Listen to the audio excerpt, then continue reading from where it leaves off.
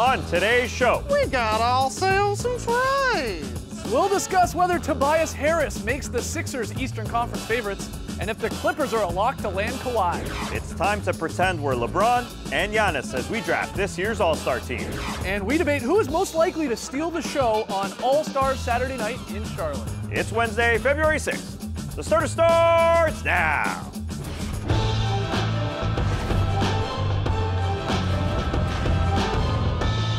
Good evening, Sweet World, and welcome to The Starters, presented by Jack Daniel's Old No. 7 and Tennessee Honey.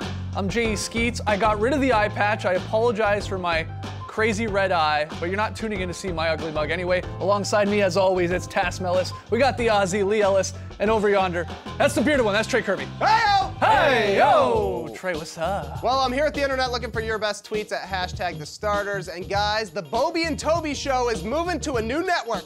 That's right, last night, the Clippers traded Boban Marjanovic and Tobias Harris to the 76ers. We'll get to the basketball side of things in a minute, but from a memes perspective, this is great news, as the two best friends that anyone could have are now going to be playing together on a third straight team. They're the preeminent bromance in the NBA, so that brings us to today's question. What's your favorite NBA bromance? And to me, the conversation starts with the guys who invented it for this generation, Steve Francis and Cuttino Mobley, who played together 5 seasons for the Rockets before both were traded to the Magic. They put the bromance on the map, so I can't pick anybody else. But we want to hear from you, so let us know on Twitter, what's your favorite NBA bromance? Send us your best tweets to hashtag The Starters. We'll hear from you later. Somebody better say Skeets and Tess. Get your tweets in. On tonight's show, we're going to discuss the Lakers' embarrassing loss last night. We'll get into the All-Star Saturday night participants. And we're going to beat LeBron and Giannis to the punch and actually do our own All-Star mock draft. That'll be a lot of fun. But we start with some true or false. Trades coming left and right here already as we lead up to the deadline trade. Around 2:15 a.m. Eastern time, the Southern lawyer got a call. We got ourselves a trade! Tobias Harris, Boban Marjanovic, and Mike Scott are headed to the 76ers. The Clippers get back Landry Shamet, Wilson Chandler, Mike Muscala, first-round picks in 2020 and 2021, second-round picks in 21 and 23. That gives Philadelphia 4 All-Star caliber players in their starting lineup. So guys, true or false, the Sixers are Eastern Conference favorites. Ooh. They have a fantastic starting 5, but I can't call them the East favorites quite yet. Yeah, Big 4, Joel Embiid, Ben Simmons, Jimmy Butler to go along with Tobias Harris. J.J. Redick is their 5th best player. Sure, tons of talent, but it kind of reminds me of the Boston Celtics to start the year. The Boston Celtics had a great starting lineup, but they had 82 games to figure it out. Put that thing down, flip it, and reverse it. This guy's only have 28 games to figure it out. Right. That's not a lot of games to figure it out. And then you're looking at, if they get bounced to the second or third round, maybe Tobias Harris and Jimmy Butler are just rentals. And not to look that far ahead, but I think the cohesion and the depth of the other Eastern Conference favorites gives them just a little bit of an edge against the Sixers. Whether or not, you think they're East favorites, do you like the risk that Elton Brand, the GM of the Sixers, has done here this season? First off, taking a flyer on Jimmy Butler, trading some rotation guys in Saric and Covington, and then doing this with Harris, trading some other rotation guys and a bunch of picks for Tobias. Do you like the risk and going all in and trying to make yourself, at least in the conversation, as maybe the best team in the East? You love it? If it's out there, why not go for it? And that's what Philadelphia has been building up to these last couple of years. When they went through the process and they stunk for so long, this is what they were kind of stockpiling assets for, and they cashed them in, a lot of them last night, to try to get Tobias, who's having a fantastic season. I mean, he's having an all-star season. And so now they feel that he was maybe the missing piece. And Tass sort of mentioned they don't have a lot of depth there, but that 5 is probably as good as any other 5 starting 5 in the league right now. I think every one of those players is a very, very good player, but they do have to mesh it together. I think one good thing, though, for Brett Brown is while they don't have a lot of depth, he's probably going to use 2 or 3 of these guys in that second unit throughout the game so that they're not all out on the floor at the same time, because they can't all shoot and score. So that sort of spreads it out a little bit. But I think if you're a Sixers fan, you're pretty happy because they're not quite the Eastern Conference favourite. They've been good this season, not great. Tobias Harris, I think, certainly improves them. I'm still not sure they're the best team in the East. Wait till we see what happens, but they certainly got better at 2:15 this morning. Yeah, I'm pumped as a guy who talks about basketball every day that you've got a team who keeps swinging for the fences. Yeah. They're trading all their assets for Tobias Harris. Could have been an all-star this season, but now he's their 4th best player. And to continue that comparison to the Celtics, Jason Tatum was their #1 player last year in the playoffs. He's struggled to find a role as a 2nd or 3rd guy. Tobias Harris goes from a #1 option now to the 3rd or 4th best shooter on the team, or most prominent shooter on the team. Is he going to find his way? And I think as far as the depth goes, they'll figure it out. They'll get a buyout guy or something. There's enough talent to go around, as you mentioned, throw some guys in the second unit. It's just a matter of gelling. 28 games isn't a lot in this league. Is this an insurance play here by the Sixers, though? If Jimmy Butler ultimately leaves in free agency, and then they have a chance, of course, still to keep Harris and then have a big three with, you're not losing Embiid and Simmons. Could you look at it like that? Because I'm a little worried. I'm interested, I guess, to see how Jimmy deals with this. His usage rate is going to go down even more now because he's got to get some shots for Tobias. A great three-point shooter, stretches the floor. What impact does this have on Butler? I mean, we have to ask that because I think it'll come down to if they're winning, he'll be okay with things. So? If they start losing and his shots are down and his usage is down, then he probably will start complaining because that's what Jimmy does. If he's not happy, he makes it known. But if the team is winning, they're having success, and everyone seems to be sort of sacrificing a few shots here and there, he'll probably be okay with it. But we've seen Jimmy in the past. He doesn't sort of wait too long. If things aren't going well, he'll certainly speak up. The good thing about those big four, two of them, Tobias Harris and Ben Simmons, have shown that they're willing to let other guys shoot and shoot at the end of games. The testy ones can be Joel Embiid and Jimmy Butler. Again, this is it's just a short test here. Right. You got a couple months to make this work. It'll be interesting to see. Next one, Trey. All right, let's take a look at that trade board again so you can be refreshed on what's going down, because the Clippers cap sheet stays clean after this trade. Also restocks their war chest of picks and assets. We know that LA is jonesing for some Kawhi Leonard. So guys, true or false, Kawhi is going to the Clippers?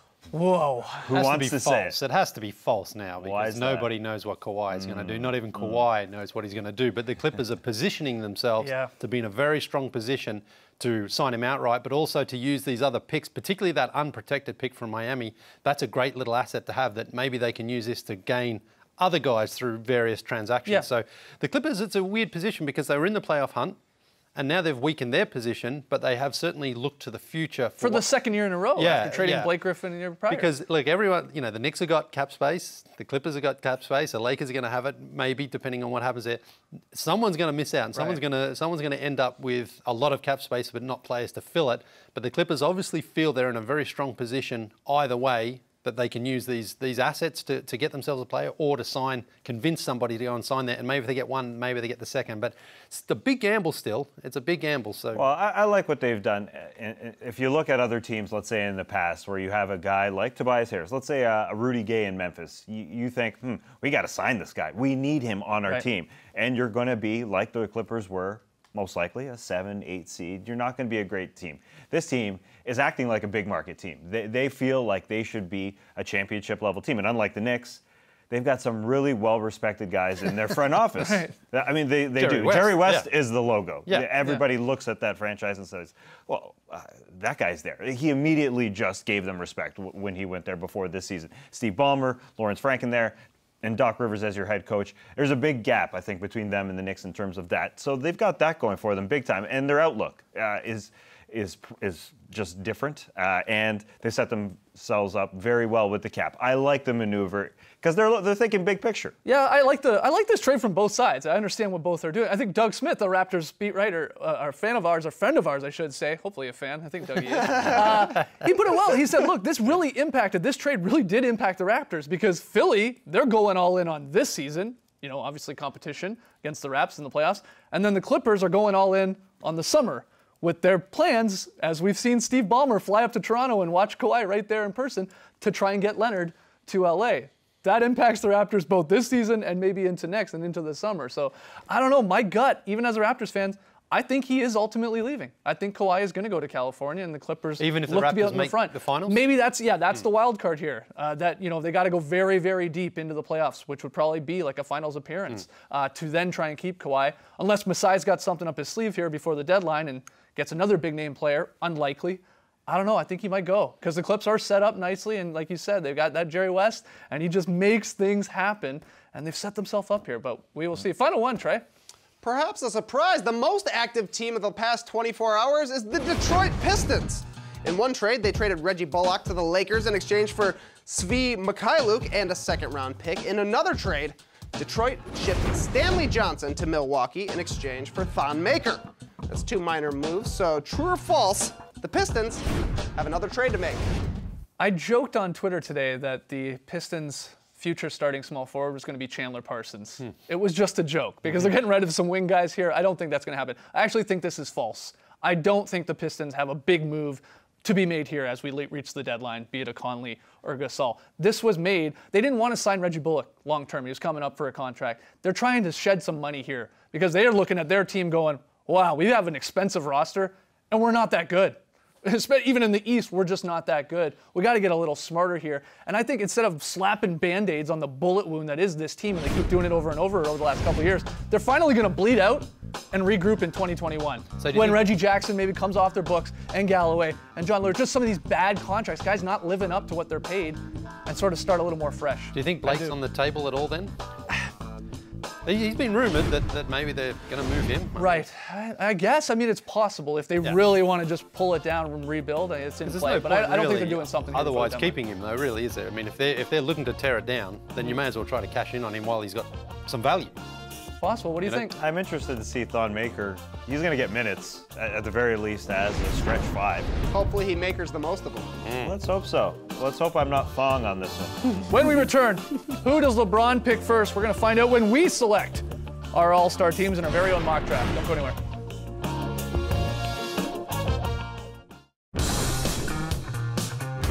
The Starters is presented by Jack Daniel's Old No. 7 and Tennessee Honey.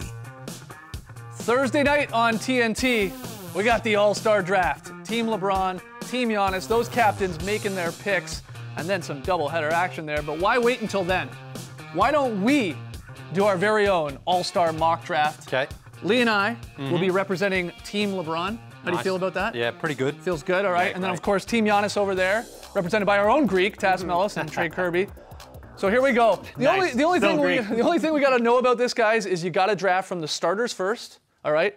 Then Giannis, you'll have the first pick when we draft from the reserves, and then finally we'll have the first pick when we get to the legends down there. Okay. All right. So first, get her started. Team LeBron, first pick. I got a question for you though. Yes. Are we drafting like an entertaining team? Are we trying to get in the head of LeBron and maybe recruiting guys? What's our objective here? LeBron's had a rough couple of weeks, so maybe he just wants to have some fun. Okay. So I think we should just have some fun. Let's go fun. Yeah, let's just get some. So where do you want to go first? Give us Steph. Wow. Yeah, just don't. Yeah, just go straight shooting. Yeah. I love it. That's an all-star game. Yep. Oh, it took the best player on the board. That does hurt, especially since Giannis said he wanted to draft Steph Curry first. What are we going to do? Our draft board is a mess. We've got him. We've got him. Let's pretend he's Greg Oden and take Kevin Durant second. Yeah, let's do it. No. Is that what you want? Durant, he's an MVP. He was the first pick last year. Oh, Tassel, let's Kyrie. I want to Kyrie. Stir it up. I don't want LeBron to bury the hatchet. All right. I want a showman in Kyrie Irving. We cool with that? This game is about showmanship. Okay. You know I love entertainment. I say we go. I mean, Kevin Durant. Why don't we pair Durant with Curry? Yeah, and LeBron. Oh man, that's great. That's a no-brainer. Let's do it. All right, we're taking Durant. Your team is hated already. 2 Warriors. That's all right. That's all right. Yeah. All they do is win, Tass. Yeah. They're hated, but they win. You guys got some villains. Who are we going Trey, for? this one's all you, because I took the last one. Do we want a hometown boy? I can't go big in Joel. We can't go big early. There's only one MVP left on the board. We got to go James Harden. Yeah, sure. Okay. I like this. We got a lot of dribbling on our team. Well, we wanted fun. Yeah. I think we're off to a good start. I think the most fun guy left is the big man, Joel Embiid. Wow. Okay. So we don't care about defense. We don't need Kawhi He or could Paul be George. defensive player of the We gotta year. be a big guy. All right, I like it. Yeah. I love it. I love it. He actually tries too hard on He'll defense. be tweeting. I'm glad we He's don't gonna have tweet him. during the game. It'll be hilarious. Exactly. Oh, this is a stacked team, Lily.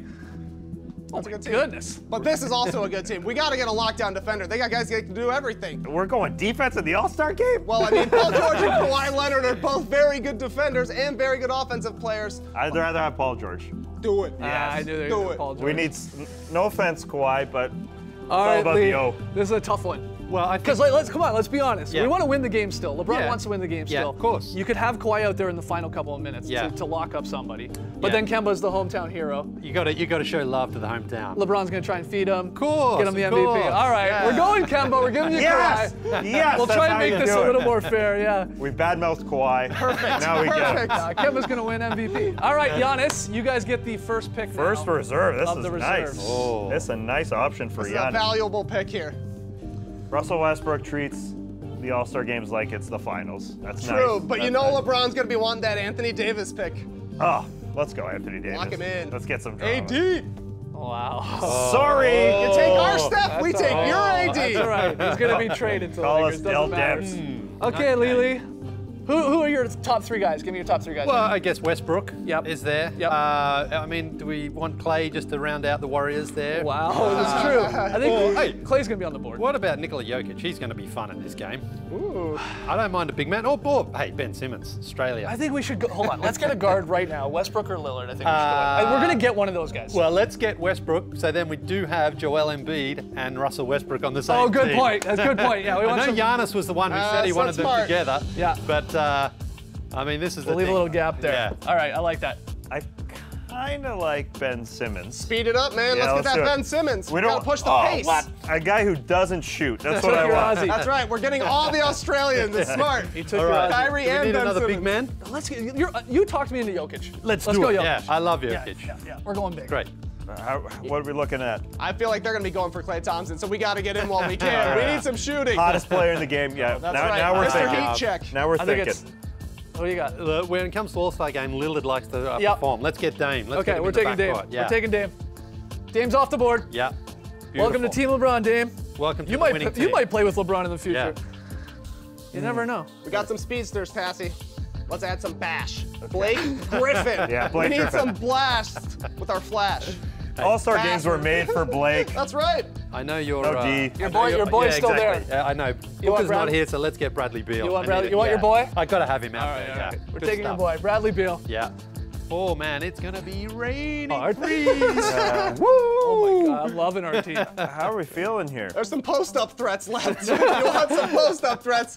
I kind of wanted to take Kyle Lowry because I think he might sit the game out. Let's do it. More minutes for other More guys. minutes for Keep the them other warm. guys. Keep Cool. them warm. Cool. Okay, yeah, we got a Got bunch the of. Raptors duo. Karl Anthony Towns is Yeah. still there. Yeah. I mean, I'm a big D'Angelo Russell fan. Same here. We got quite a few point guards though. You want to go Towns? Yeah, let's go. Towns. Okay, we're going Yeah. Towns. Yeah. We're taking Towns. Nice. Will they take D'Angelo? D'Angelo Russell, Chris Middleton. Give me D'Angelo. Yeah. I like the fancy passing. yeah. We got so much action in this on this team. All right, look Lee. at that. What do we go with? Do we go with the shooter, Yeah. or do we go with one of the bigs? Let's go Chris Middleton. He's had a great season. Really? Yeah. Oh, take whoever you want, man. Yeah, sure. Why not? Yo, Giannis didn't take Chris Middleton. That's gonna kill the Bucks. Exactly. We don't even have to talk about this one. We're going right, we Nikola got On LeBron. Vucevic. Coach Island, baby. We got LaMarcus. Yeah, I'm That's happy all right. to take LaMarcus. All right, down to Wade or Dirk. It's our Do pick we want first. to? Do we want to mess with Trey and just take Wade, or do we want Yeah, the old Trey, man? Do we Trey. want the other old man on the team? I think we gotta take. He's younger Wade. than you, All right, Wade? We gotta take Wade. Sorry there, Trey. We're taking your boy Dwayne Wade That's a good as point. our legend. You guys already got a 40-year-old. We'll take our We'll 40-year-old. take our 40-year-old. over here. Okay, there it is. Let's back up. Take a look at the teams, everybody. And you let us know on Twitter, hashtag the starters, who's got the better team? Team LeBron, that's Skeets and Lee, or Team Giannis, which is Tass and Trey. What do you think? I'm pretty happy with our squad. I'm really happy with our squad. Entertaining. I'm happy with our squad. I'm happy with I our don't know. squad. Can we make any trades? You guys want to trade? Who do you want to trade? Although I know our- you our guys whole want team for your Anthony whole Davis, team. don't you? All right, when we come back, we'll talk about the Lakers' embarrassing loss and a whole lot more. Don't go anywhere.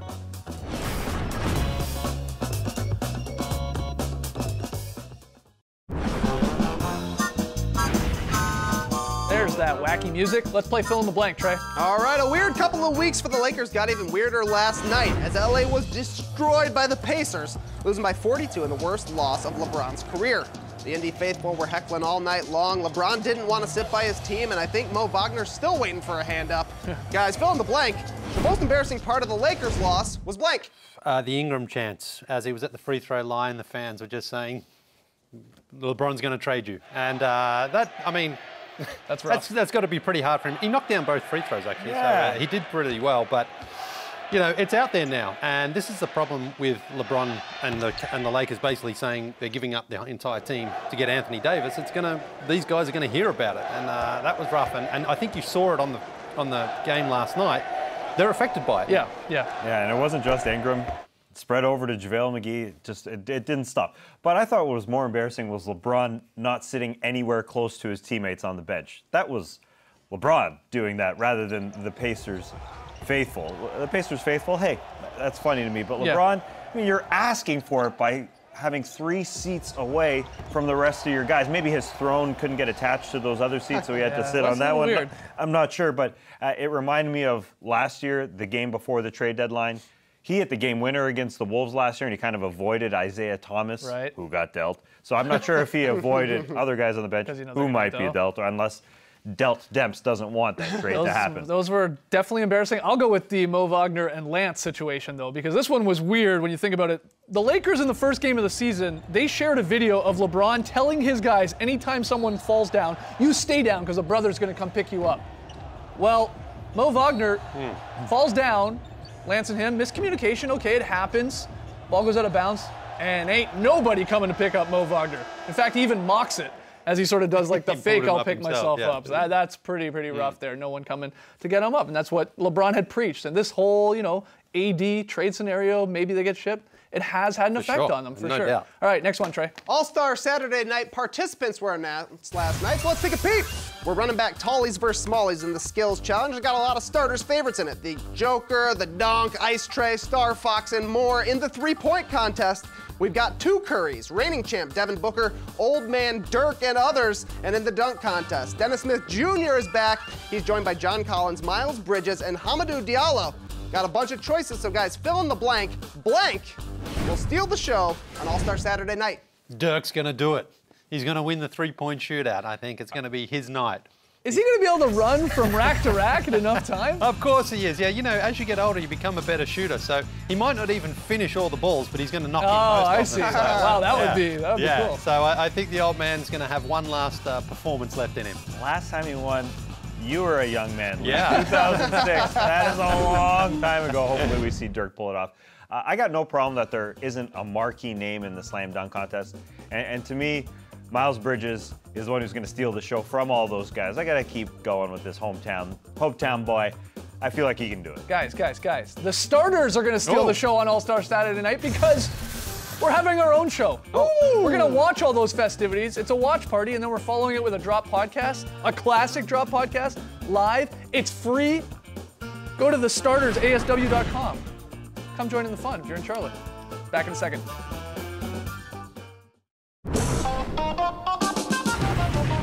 We had another trade today, and that was Tyler Johnson and Wayne Ellington heading to the Phoenix Suns in exchange for Ryan Anderson. Now, Wayne Ellington sounds like he's going to be waived.